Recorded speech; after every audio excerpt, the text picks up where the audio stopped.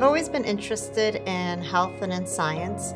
When I was in high school, I volunteered at the local hospital and I helped to run their community health fairs. When I was in college, I taught nutrition to elementary school children. And even today, I like to keep up with the fast pace of medicine. I do a lot of reading and I like to keep up with new technologies and innovation. I also thought that I would have a lot to offer as a woman. I feel like there's a growing role for women in medicine and science, and I wanted to be a part of that movement. What drew me to rheumatology was the uniqueness of the patients. No two patients are alike, no two disease presentations are alike. An approach that may have worked for one patient does not necessarily work for another patient. And because of that, I get to know my patients for years, even up to a decade, and we take that journey together from illness back to health. KL Orthopedics is a comprehensive medical practice.